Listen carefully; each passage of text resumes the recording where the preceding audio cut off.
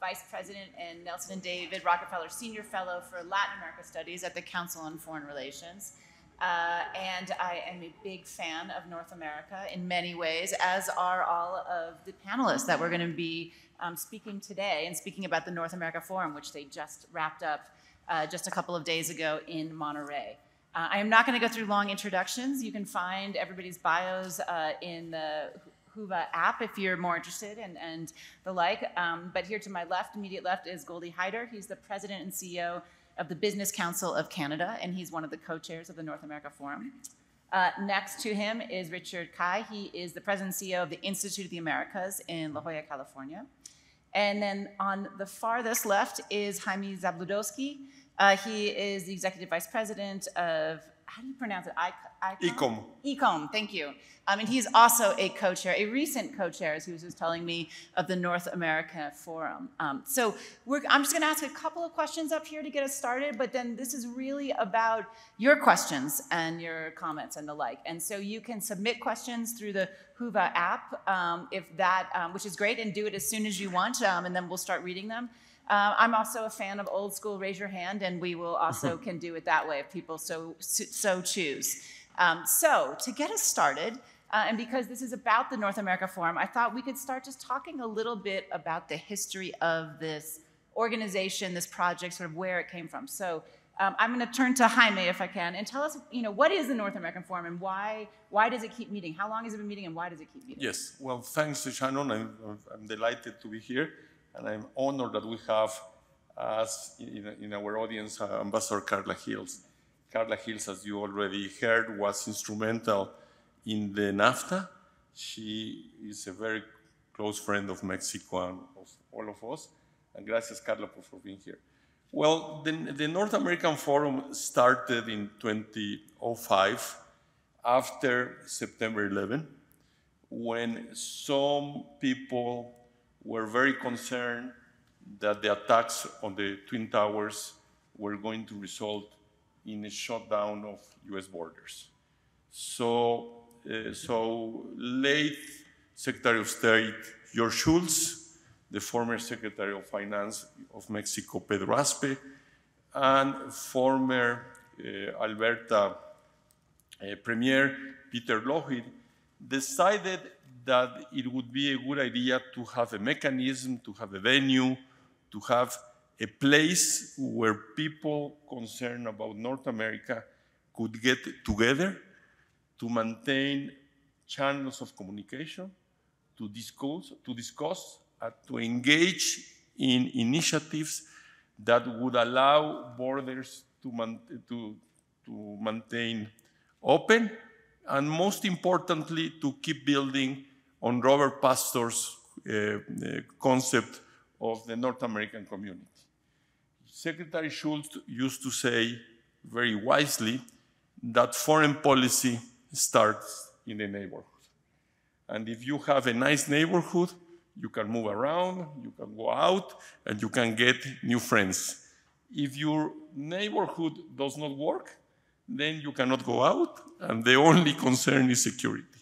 So in 2005, Schultz, Aspe, and Lougheed put in place this group.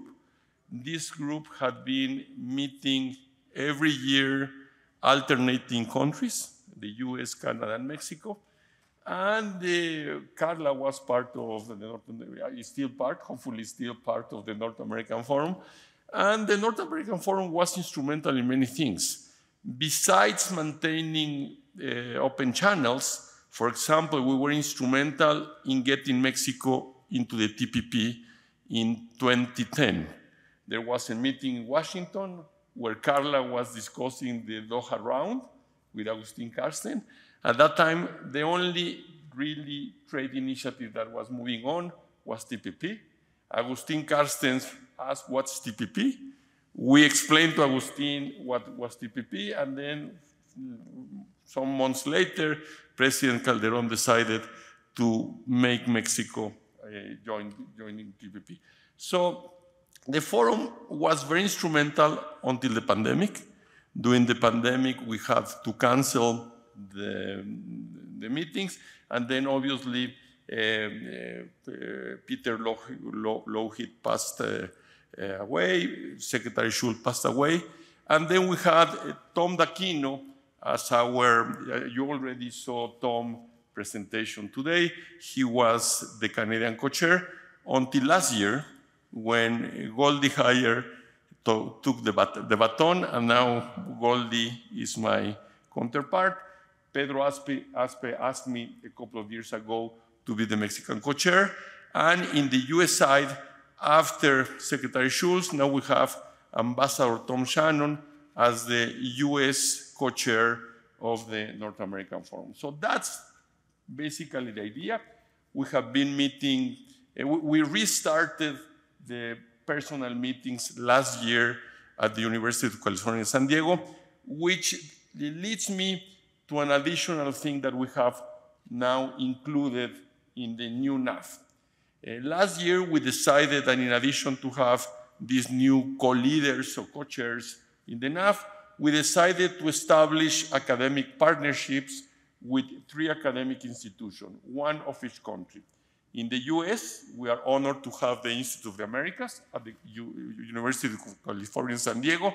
Richard is the CEO of the Institute. In Canada, we have Carleton University.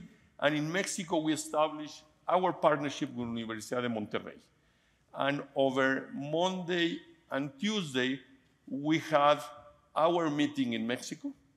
We had around between 15 or 20 people per country.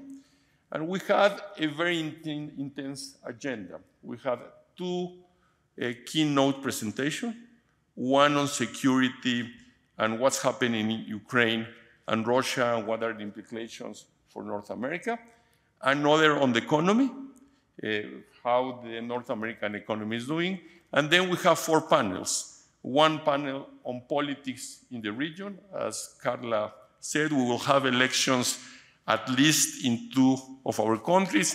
Goldie will tell you that we might have also Canada joining its 2 neighbors and have elections also, but Mexico for sure, Mexico and the US will have elections next year, and that could have huge implications for North America.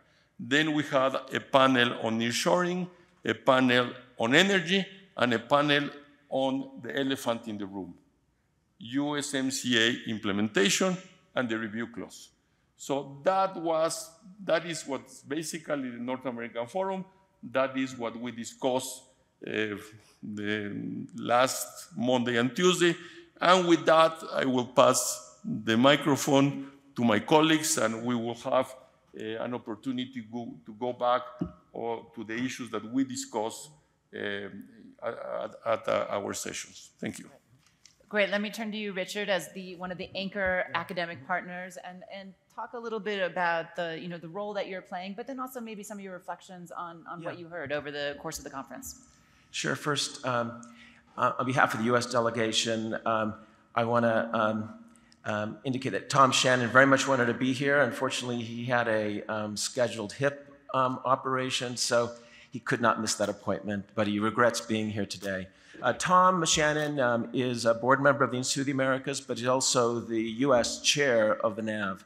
Tom has a special relationship with the NAF. When George Shultz, who retired from the State Department and moved on to the Hoover Institute, took on the commitment for the NAF after 9/11, he reached out to Tom Shannon, who was someone he highly respected inside state, to be his point person. And so Tom has a personal interest in the North American agenda, and in particular in the North American Forum, because he was there at the beginning, serving as the government liaison with, at the time, the Bush administration to shepherd the dialogue between the North American Forum, which is a civil society organization, with the governments of Canada, Mexico, and the US. So we're really honored to have Tom Shannon as our chair.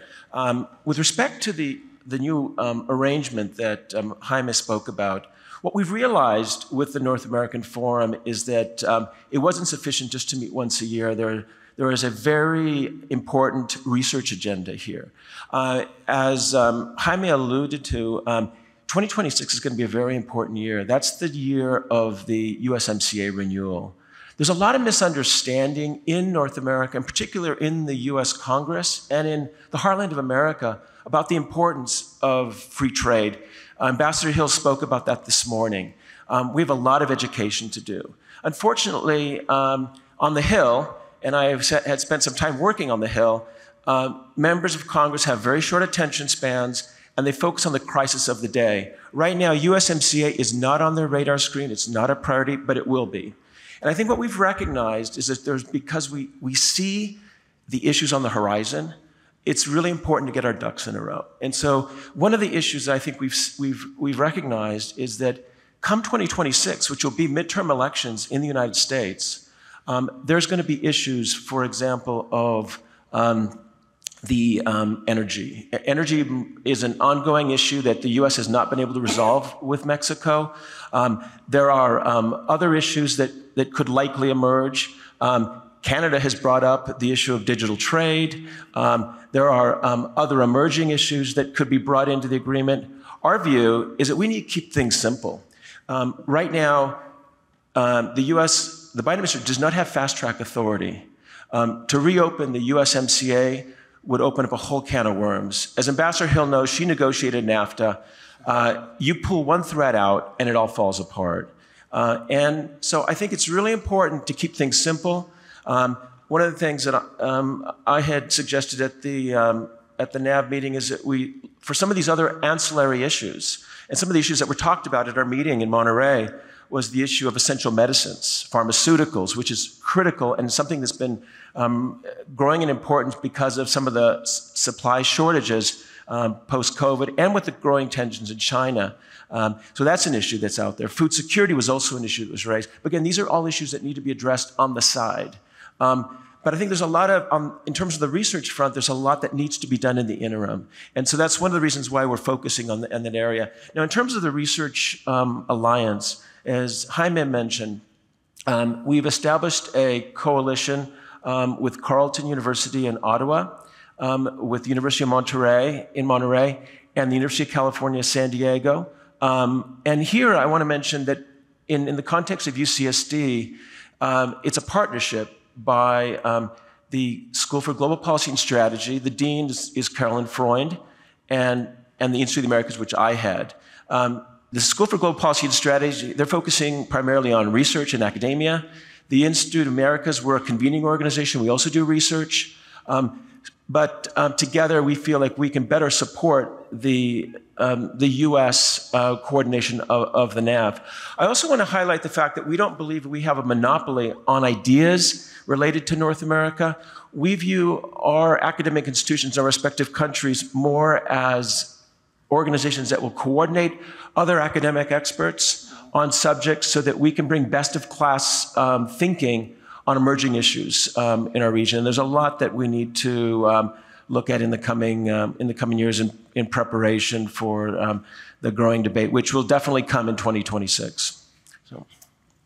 Great, Goldie. Let me turn to you and your takeaways. But from a business perspective, what do you see coming out of this forum and the discussions you had? This morning we started with acknowledging our trailblazers, one of whom is my predecessor, and Tom D'Aquino, another whom I'm humbled with her presence, Carla Hill's here. And it made you yearn for a bygone era, because it made me wonder, who are today's trailblazers? Where are they going to come from? Especially when our politics, universally in many cases in democracies, has become about followership, not leadership. And so a lot of what happened at NAF was designed to acknowledge the role that we all need to play, whether you're in academia, whether you're in business, whether you're in advocacy in some other form. How are we going to fill that void? What is it that we need to do? Because we can sit here and complain all we like about our politics, but we're not going to get anywhere as a result of it. And our politics is designed to take people away from each other, to tear us apart. And we're looking for a way to bring people together. And you have to have common cause when you do that. You have to unify around something. In 1988, it was about the idea of a North America, an integrated North America, an economy that could compete. Unfortunately, if you look at its history, though, the relationship has really broken down into two bilateral relationships, one of the United States and Mexico, and another of the United States and Canada. And that means it's unfulfilled potential. We have so much more work to do to strengthen this continent. And it starts with recognizing, as business leaders, as governors and others, that you don't get to see the world the way you want to see it. You have to see the world the way it is. And the way the world is, and giving a shout out to Shannon and her book, is it's not globalization as much as it has become regionalization. You know, during COVID, the largest trade agreement ever signed was done, called the Regional Comprehensive Economic Partnership. Roughly 30% of global trade, roughly global GDP, and roughly 30% of global population. It includes a communist country like China and a Western democracy like Australia. And so that's about the neighborhood. We know what's happening in Europe. Many people thought Europe couldn't hold. And look at how strong Europe is. Unfortunately, I think the war really has locked Europe in. Africa has a continental free trade agreement. But for some reason, North America has very much continued to operate under a me, myself, and I kind of approach. And I think this is a defining moment for us, that if we don't seize this moment to actually realize the full potential of the vision of people like Carla and others, of what the possibilities and the potential of North America is, at a time in which it plays to our strengths. So businesses are looking at this and saying, we're also partly responsible for everything I've just said. This is a collective place that we've arrived at. We also just went south, in our case, south, right, to the United States. And we just took advantage of all the opportunities that you have when you live next to the G1, when geography has blessed you with the opportunity and the spoils of that. But it's created a complacency and a comfort.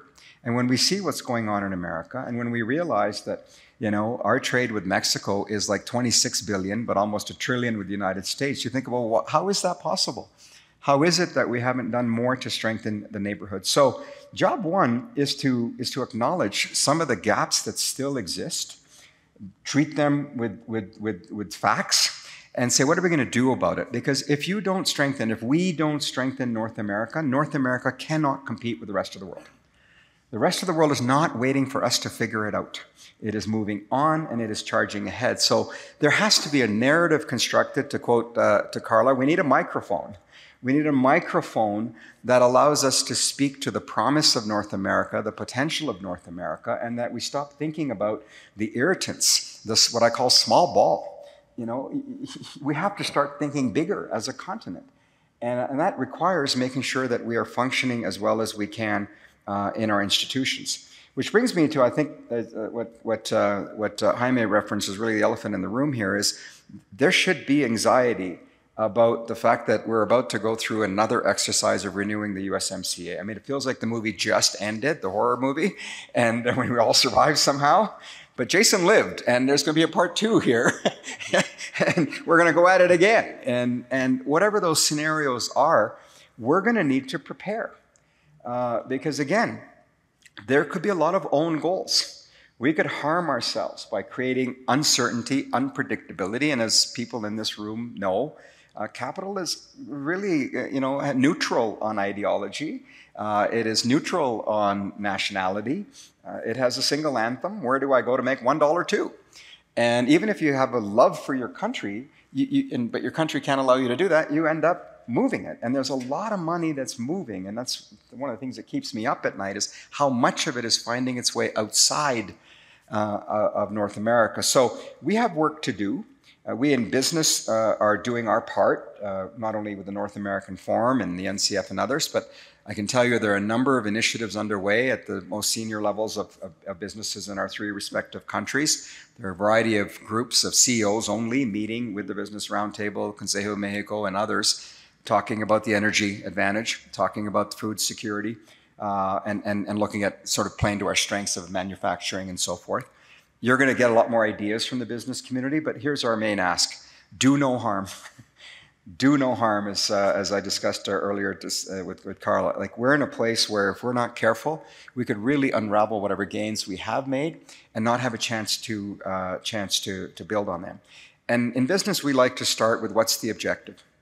And we want to make sure that we have a clarity of what we're trying to do. And if I can say, with respect to my colleagues here, coming away from NAF, what it showed me is there's actually a lack of clarity of what the objective is. And that's okay. At least we know that. At least we know that sort of where you sit, and it depends on where you were standing.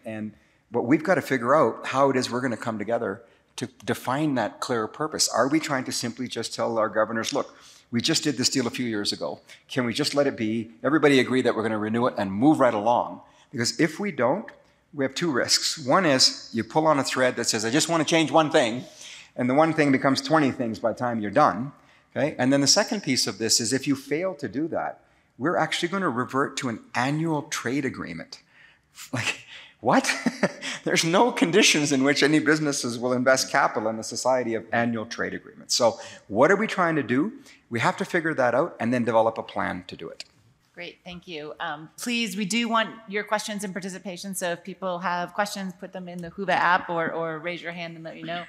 Let me just drill down, and then I'm gonna come to you, Peter, next. I wanna just drill down on this because this is sort of the big immediate question. And 2026 is not that far away, especially with 2, perhaps 3 countries having elections. It means a whole year is gone, basically, in thinking hard about these things, at least at a political level. So, you know, the NAFTA and then USMCA are really the most formal of the undergirdings of the North American relationships. There's lots of other parts to the relationship, as we all know, but these are really the most formal, and one of the onlys that is trilateral in that sense, right? The security cooperation agreements are pretty much bilateral. Other agreements are pretty much bilateral. This is the one that's trilateral. So what really are, and you've all kind of touched on it, but I would love to hear you each talk about this.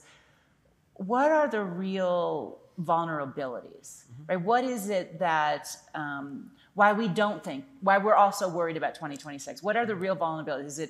Is it politics writ large, that, you know, there's no Speaker of the House in the United States, something like that? Is it particular interest groups that are or not participating? What is it that's the vulnerability? And then what are, as you look forward, what are the parts of USMCA that look most vulnerable or the most contentious thinking about a renewal? So who wants to, I'll let Richard start and then Jaime, you're next. The U.S. is sort of the big gorilla in the room with the upcoming election in 2024 and midterms in 2026. I think in the context of USMCA, I think one of the things that really worries stakeholders in all 3 countries is we don't know what's going to happen in the next presidential election. We have two front-runner candidates, President Biden and Trump, who both are protectionists. And while Trump did sign the USMCA, there's quite likely he's going to want to renegotiate that agreement. And given some of the issues that have been raised by the Republicans on issues related to migration and potentially even sending Navy SEALs down to Mexico, we could end up with a very contentious situation when we look at the renewal in 2026. Now, in the case of the Democrats and President Biden, if he does get reelected, we had a recent, we've had the strikes, the UAW strikes. Right now, labor unions are starting to get their stride, and there's going to be more pressure on trying to drill down on rules of origin issues related to NAFTA. One of the things also that I think was raised during our meeting at the NAV was the growing number of Chinese companies that are trying to backdoor it into the United States, setting up operations in Mexico, a lot in Nuevo León where we met. So these are areas that are concerning us because, as Jaime and Goldie both said, the risk of reopening the USMCA would be disastrous. And under Chapter 34 of the agreement, as Goldie alluded to, if we do not agree to extend it, then we go through an annual review of whether we want to continue or not. And it's just, as Jaime indicated, it's just impossible to get companies to invest in North America when other regions of the world are accelerating their moves in this era of nearshoring. And I think also, and this was highlighted last night by Chris Miller, the threats with China are very real. And companies need to make decisions now. So we need to provide certainty. So this, the political environment doesn't lend itself to us feeling all that things are going to go hunky-dory. We need to be very mindful that Ambassador Hill this morning spoke about the importance of reaching out to local chambers of commerce, Rotary clubs, and other key stakeholders throughout the country. This is something that was done during the NAFTA. Also, it's worth mentioning that during the NAFTA, President Clinton had a NAFTA czar, Bill Daley. He went around the country. He spoke to the chambers of commerce. He spoke to the Rotaries. He spoke to mayors and governors. We need to do the same. In all three countries, I would mention, because we don't, I think, have a common vision of the importance of the USMCA and the critical importance of us working closer together in this time of global uncertainty.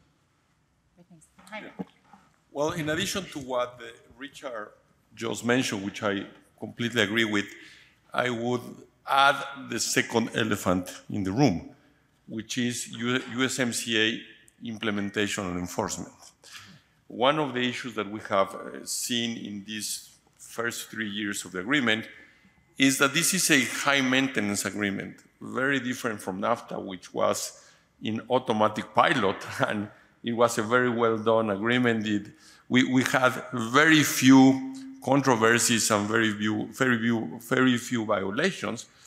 Two or three of the things that were most debated during the renegotiation was, first one, the dispute settlement provisions, in order to have rules that would allow us to really establish panels when panels were needed. And that's one issue that Mexico fought for, and we were able to achieve it. Now, the other two issues, or the other two subjects that were very controversial were the auto rule of origin and energy.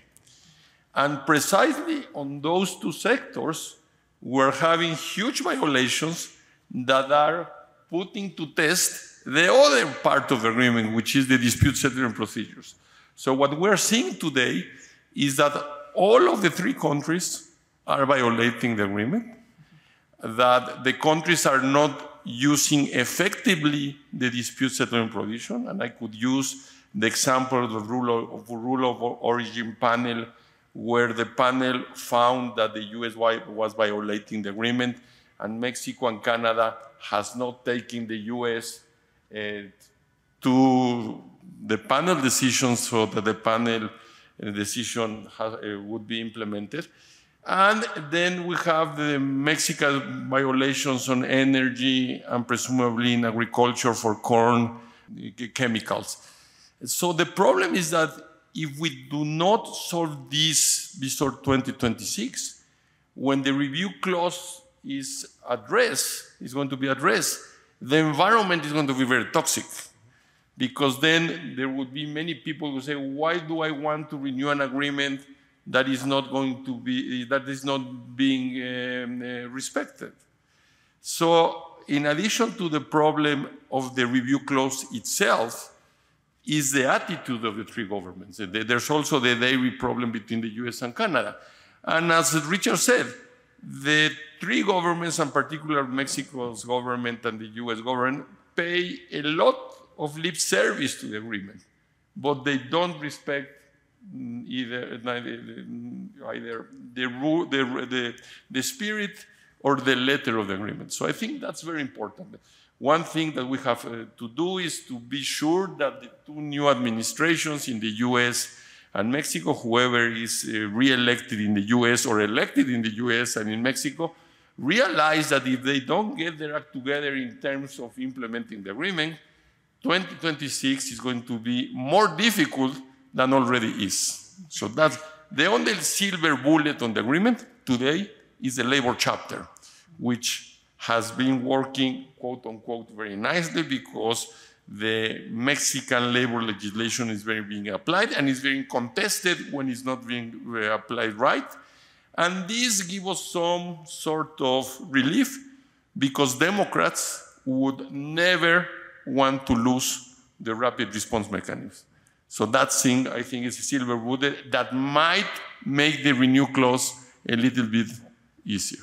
Will, do you want to add anything, or should we go to questions? I'll quickly just add, Jaime mentioned enforcement as concern. I'm going to add 3 quickies. One is elections, which Richard has already talked about, but I think we know it's either this or that. It's not complicated. We just have to prepare for this, or we have to prepare for that. So let's be prepared is the second message. The risk here I see that's bigger is the economic risks. I know we have economists to make weathermen look good, but eventually they're going to be right about a recession.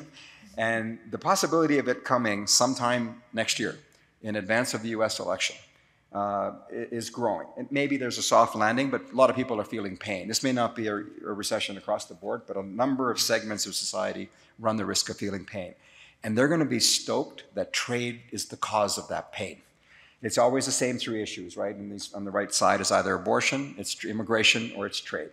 But from an economic perspective, if they say trade is the reason, and the architect of the USMCA turns against his own agreement because it was poorly implemented by the other side, we've opened up a whole new can of worms here. And so I think we have to be very cognizant of the impact of a potential economic slowdown and how trade could become the scapegoat of that. And we have to prepare for that and prevent that from being the case.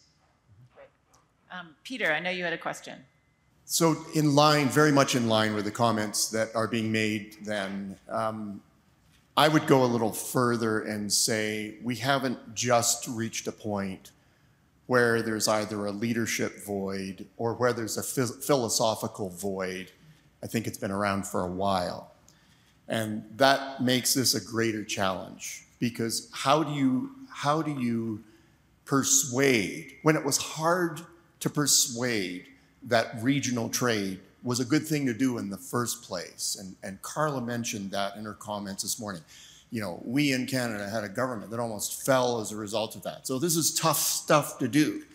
And it's counterintuitive, actually, to take international trade theory and to get the general public to say gains from trade actually do work. It doesn't make sense to the average person. It's hard to do in the first place. Now we're dealing with scorched earth, because it seems to have failed. The verdict on it in 2008 was it almost blew the system up. Whether that was right or not, that was the general impression that folks had. So if it was hard in the first place, and we're now dealing with sort of scorched earth, that this doesn't work, that this almost blew the system up, I think our challenge on the philosophical front is that much more difficult at this point. I would just submit that. And that, you know, as Goldie has said, leaders have turned into a followership now, and they're just doing what the public is telling them to do. So if the perception is that this has failed, they're going to pander to that. So the difficulty is, how do you turn that kind of a ship around? And I think, you know, that's the forum's job. That's our collective job to actually do that. But I think we're short of answers on that. One thing I may submit, sorry to prolong this, is opportunity was used as the first sales pitch, and that was a tough one to do. I wonder if the sales pitch now is the risk of not doing it, turning the argument around. So I just throw that out as a possibility, not to feed an answer, but really, you know, this is an inquisitive, you know, moment, and I'm very inquisitive about this as well. So I'm not directing this to anybody in particular. I think this is something we could probably spend the rest of the time talking about.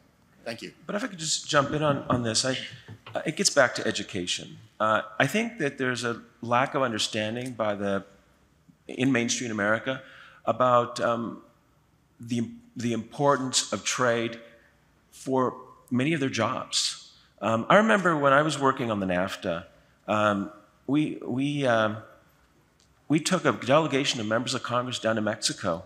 We went into a Walmart, and we brought 22 undecided members of Congress, and Walmart had labeled all of the products, but the origin of those products and the number of jobs that were at stake. And I think that helped a lot of members of Congress better understand the interdependency. The reality is that our current trade relationships are integral to all 3 countries, but I think there's a lack of knowledge about why that matters. And I think that's the job we have going ahead.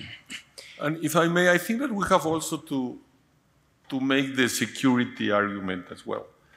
Because with all these concerns, and we have been looking at this, seeing at this in the IRA legislation and the CHIP legislation and the trade war against China that both President Trump and President Biden have been carrying for the last 5 to 6 years, I think that only to the extent that the US can rely on Mexico and Canada for the productive chain, they would be able to keep working and keep producing.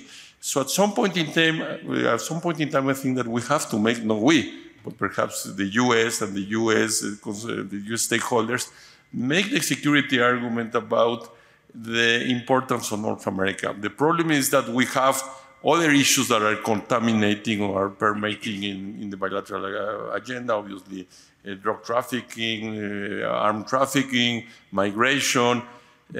But we have to make the argument that in spite of these issues, contaminating the trade relation not only wouldn't help, but would make things worse. I would say very quickly, prepare. Right? Number one job is to prepare. Prevent.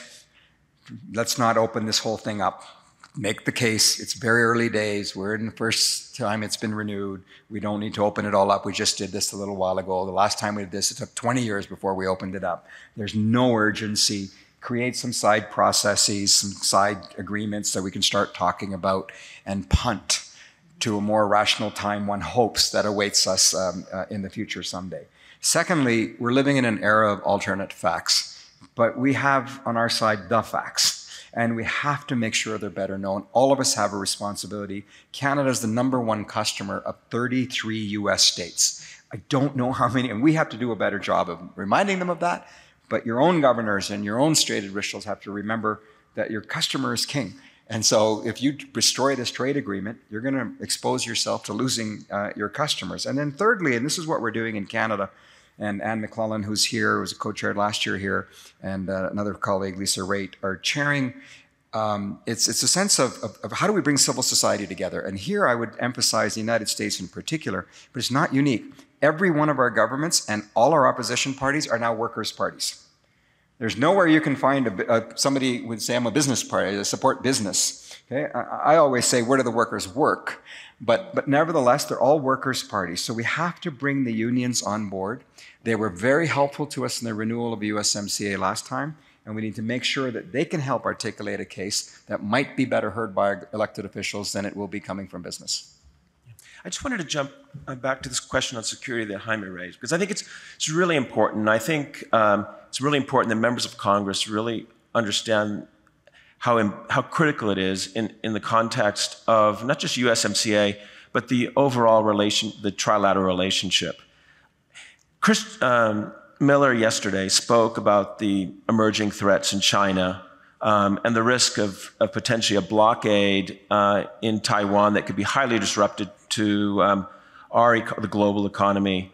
And God forbid we have a war that breaks out. But if that were to happen, we would be highly vulnerable. We do need to shore up our supply lines. And this is why the whole issue of nearshoring is critically important.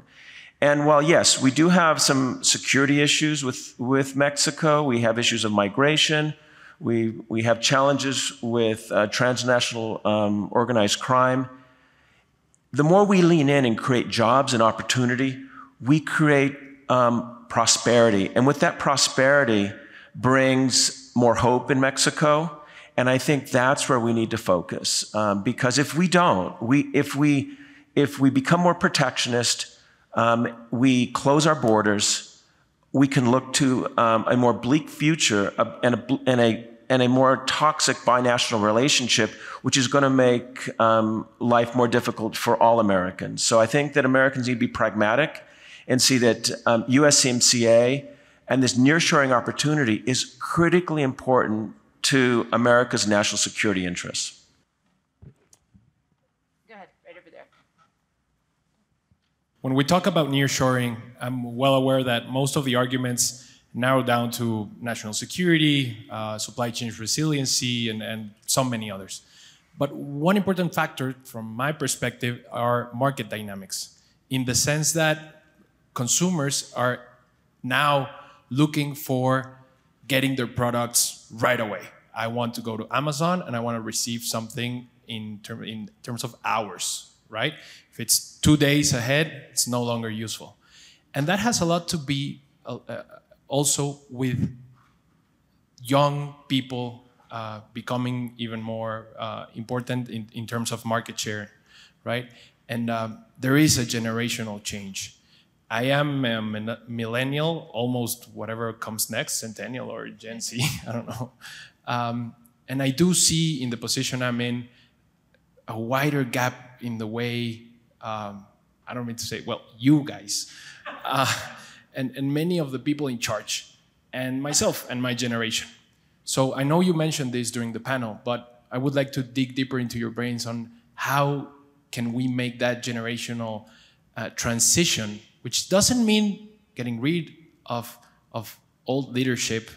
I'm using the wrong words all along. More experienced leadership and new leadership, right? It's a matter of transitioning and incorporating new voices. What's your take on that? Well, my short and sorry answer if I was politically incorrect all along my intervention. I'm sorry. My short answer is that it's your turn. This is your problem. No, but really, no, I think that one of the things that we're trying now to do at the North American Forum is precisely that. One of the reasons why we brought along the academic partnership is precisely to be able to bridge the gap between the generation or the people that were involved, not only in NAFTA, but in the whole process of integrating the three economies with the younger generation. I think that one of the problems that we have and that you have is that you take this for granted, and that most of you were not born when we had a different economy. When we did not have Walmart, when we did not have not only just in time, but now just in case, because of this redundancy in the productive chains. So I think that the people that do not know how Mexico was before Carla came to Mexico and invited us to open up our economy, we have to really make an exercise and imagine how Mexico would be if we lose not only the USMCA, but the whole integration process. And obviously we have the responsibility to try to educate and to try to close the gap. But I think that you also have to be part of the process. Yeah, I think that AmCham could be instrumental in doing this. And I think that we have to work together with American companies that are in Mexico and to help us remind the rest of the people how the world would look if we don't have the things that we have today. I was going to say the exact same thing as a father of 3 daughters in that category of 28, 26, and 22 is, yeah, we've made a mess of the world. It's on us. We're the first generation ever to leave behind a much more difficult situation for the next generation, but it's not too late.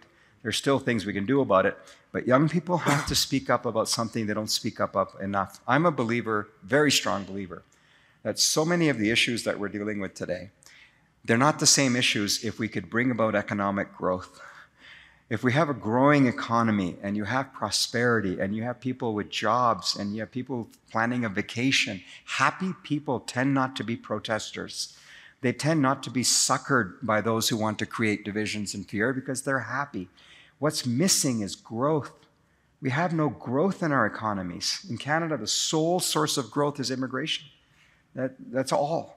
So if we could have more young people say, I actually want an economy that's working for me now and in the future. And all of you spend so much of your time on very important social issues or big issues like the climate, whether it's Indigenous reconciliation, whether it's gender equality, any of these issues are critically important issues. But you and we risk not paying attention to those issues in an environment in which the economy is not growing. These are not either or questions, it's and. So if young people said, the next time somebody tries to say, oh, I'm doing all these social, what are you doing to create jobs? What are you doing to grow the economy? What are you doing to make North America competitive? When young people start asking those questions, then those other leaders may change and say, what's going on over here? And this is what I mean by the civil society needs to come together to create hope that's lacking in our politics and make them follow. And all it means to make them follow is build a bigger parade than everybody else. That's all. Build a parade that says, I want economic growth, and have more people on that side of the ledger than on the other side of the ledger saying, I want some other thing. If you do that, I think we have a much better society in which to live. I wanted to follow up on your question and bring it back to the North American Forum. So one of the things that we made a commitment to with the North American Forum 2.0 was a commitment not only to one working instead of a hub and spoke arrangement, which was the original arrangement, when George Shultz was running it, but to make it more equal partners. But the other thing we've done is a commitment to share knowledge with the next generation and to begin trying to cultivate those emerging leaders. In our meeting last year in La Jolla at UC San Diego, we had a session with students where we had the three chairs provide sort of highlights of the meeting. We did the same thing 2 days ago in Monterrey. We had over 60 students, undergrads, grad students from the University of Monterrey, and we had an opportunity to share and reflect on some of the highlights of the meeting and some of the emerging issues and why students need to lean in and commit themselves to this North America future. I also want to mention this is something we're still in the planning phases of, but was discussed at our meeting in Monterrey, was the idea of creating an initiative for emerging leaders. And we're looking at 20s, 30s, 40s, in the next generation, new CEOs of companies in our three countries, mayors, senior officials, emerging civil society leaders, so that we could help pass the baton. All of us sitting up here were part of the NAFTA generation, but we now have recognized that we need to help inspire the next generation because this is going to be a 20, 30-year effort. It's not going to be easy. So the more that we can inspire individuals like you and others that are here at this conference to commit to this agenda for your professional careers, I think we'll have a bright future. But it's going to take a lot of work. And so we're conscious of that, and that's something that we're trying to embrace with this, with the North American Forum. I'm going to take a question right there in the back, please. How can we, work? We are going to have elections in Mexico, in the US. How can we work on aligning priorities among the three countries, towards that, in advance to that review? No? So that is my question. Thank you. Maybe just everyone jump, just a short answer to that. But here, this is not about the politics are complicated and they're not going to do it. So maybe talk a bit about civil society, academia, or business, what it is, just a few words perhaps to add to what we've been discussing. Well, as I said, I think that the most important thing is to get to 2026 with the agreement working well, because otherwise we are going to have a very toxic environment. And the people and the sector and the stakeholders that are not getting from the USMCA what they were expecting from the agreement are going to be very vocal. And they are going to be asking, I want to be sure that the energy sector is applied, and I want to be sure that this is applied. So that's something that we have to take care of that. Secondly, I do think that we could have an environment where the agreement is renewed quickly, but that would depend very much on US elections, right, basically. Because I do think that if President Trump is re-elected or comes back to power, even though he might be very proud about his agreement, he might take the agreement hostage to other issues. Mm-hmm. And he would say, as much as the agreement is ideal and I was able to fix this nasty NAFTA that Carla negotiated, now I want this very good agreement, this ideal agreement. Mexico does not deserve this agreement as long as they don't put their house in order for drugs or for migration. So I think that we have to be ready, as Goldie said, we have to imagine the worst case scenario, and we have to start mobilizing at its time. I don't think that it's a good idea at this stage or start talking about the renew clause. I think it's a very bad idea because it then becomes a piñata and everybody will start hitting the piñata. But we have to be ready, and we have to imagine scenarios, and we have to have coalitions ready and be able to mobilize whenever it would be ready. So we are hitting the end of our time, and I guess as I reflect on this panel, lots of things are important. And what's interesting is we focus so much on USMCA, which is, as we know, the formal agreement that we have to sort of undergird the North America. But it's not the only question, right? And I do think it's interesting, we didn't get to security or the environment or energy or people or labor or some of these other issues. So I do think as we go forward, maybe we need formal agreements that undergird those things. Maybe we don't need formal agreements. But as we think about these various issues, all of those are going to impinge on the economic growth that needs to happen, on the support and sort of that you build up in Congress, because those are also things that people feel. So with that, I want to thank all the panelists for the work they do in the North America Forum, and then also for sharing all of this with us. And thank you all for coming. Thank you.